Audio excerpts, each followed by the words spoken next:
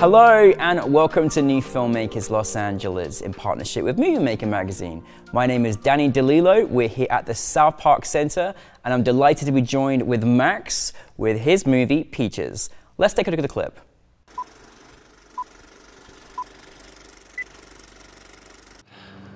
I'm homeless. Oh. Sorry, No, it's, I'm sorry, this is really nice of you. You don't have to apologize, it's okay. I didn't know it's a nice mug. Max, I'm so happy we're doing this in person. Yeah. How exciting. Firstly, thank you so much for your film, but importantly, thank you for your service because you're part of our incredible veteran cinema program here every year. So thank you very much for all that you've done and the fact that you're an amazing filmmaker. What happens when you got it? But just going on, for those that haven't seen Peaches, tell us a brief synopsis. Yeah, absolutely. And thank you and to the crew and everybody, New Filmmakers, for having us. Of course. Peaches is about a homeless man trying to feed his dog. And he finds that way through, at first, applying and being, his own self-rejection, and then going back and getting that job so he can feed his dog. I mean, it's such a great story. Like, I mean, I was just in there, and I wanted to kind of be in it for longer because I was just really enjoying this whole process and the relationship to him and the dog. Where did the inspiration come for you in creating this project? Absolutely. I had met the director, Jared Januszka, at a film festival, and we had spoken over the years of doing some project with some type of social standing. And homelessness, as we live in Los Angeles, exactly. We're in the center point right here, yeah. Yeah, it's, don't want to say ground zero, but yeah, it's for true. lack of a better term, it is. And when I was trying to come up with a budget and actually find actors and a crew for this, we decided together to make homelessness the centerpiece of the story. Yeah. But we didn't want it to necessarily be the focus. The word heartwarming comes up that you mentioned, and we wanted this to be a heartwarming tale. A lot of times, homelessness is depicted through this raw lens, and we want to tell a story of hope. And as we watch Eric find a job for Peaches, and he looks in himself. We all build ourselves in mental prisons, and hopefully through watching Eric escape his, the viewer can do the same thing. Absolutely.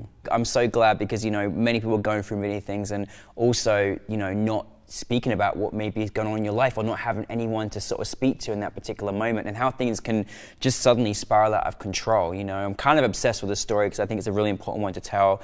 No, of course, but like from the, as a director, when you're talking about subjects like this and particularly, the kind of intensity and the stakes are high for obviously the main character, how's your approach as a director? Like, do you let things play? Do you have rehearsal? What's your kind of process? Yeah, absolutely. So, my director, Jared Januszka, I think from a producer standpoint, when it comes to picking a director, I think you have to find the right tool for the right job. Jared has a phenomenal eye and is really someone that knows how to pull the best performance out of the actor. And I really look for that because the vibe has to be right for the scene. He's also very technically gifted and was also able to help me understand a lot of the things that were going on in production. Yeah. For Peaches, he was coming off of, he had already done a feature-length film, and a feature-length film called Shooting in Vain. Jared, you're welcome for the plug. It was a very raw, intense film, and I wanted that warmth, that heart, that heartfelt story. Yeah. And we went through I want to say 6 months of just getting the script just right, getting the shots just right before, and this was at the height of the COVID-19 pandemic. A lot of struggle, a lot of contingencies went into this because a lot of the shots are just, they're one continuous take. Yeah. And so the film definitely benefited from Jared's experience and his hand in it. So, you know, I was very fortunate, and I would want to say that just the crew, we shot this in Boulder, Colorado, my first short film, and I want to say the crew also benefited from him really taking charge on set. So I mean, hey, it worked. It worked well. I'm so curious because I think it's so wonderful that there are so many people that have served this country that have gone into entertainment. I think it's so gratifying because there's so much an array of talent, and I think a discipline, a patience, a perseverance. Like, I'm respectfully, like, I'm sure filmmaking feels a lot easier, you know, in some respects, and you can kind of take down some of the egos that exist in Hollywood, and, you know, because you've had to go through a lot more things in life and in your job.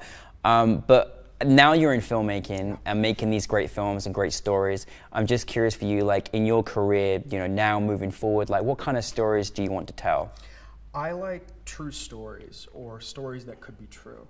Humanistic but simplistic stories. Peaches is an example, but I also want to be a part of and produce stories across the spectrum. Mm-hmm. We just wrapped on, well, not wrapped, but we're rendering. We're in the process of starting to render another short film called They See You, which is a supernatural thriller with an LGBTQ plus focus. Oh, awesome. Yeah, very excited for that when it's done. Can't wait to show you. Yeah.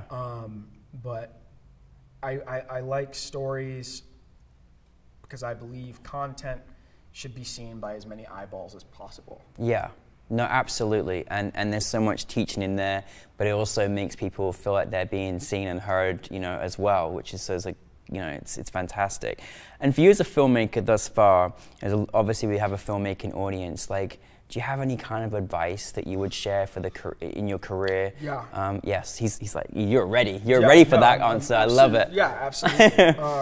And this is just for I have to preference this because I was in the military for like 7 years. I've only been doing this for like 3. In between being a filmmaker, I'm also an assistant. So it's like there is that balance. 2 of the biggest things I would say are use your time wisely and treat everybody fairly. Just what I've seen in just the 3 years of living here in Los Angeles, you're going to either see or hear people's names more times than you think. You're going to run into people that you might have like seen in the hallway or seen at a restaurant or a bar or on the street. Somebody you in passing. Somebody might be a PA on something. You 100%. never know. And you know, that's why it's important to treat everybody fairly. It's not too much to ask, is it? I don't think so. At all. No, it's really not, you know. I say to everyone in our cast, we've got high school students here, we've got interns here. I hope they remember us when they're our bosses in 10 years' time, you know what I mean? So, absolutely, I mean, it's not, I mean, I think that also makes a more fruitful set. You know, working together, you're building on together, you treat everyone fairly. So I really do love that you mentioned that.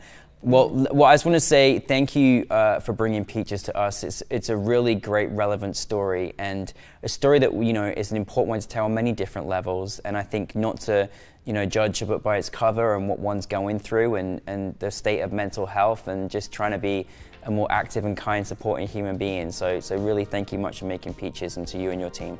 Thank you. Thank you. Thank you for having me.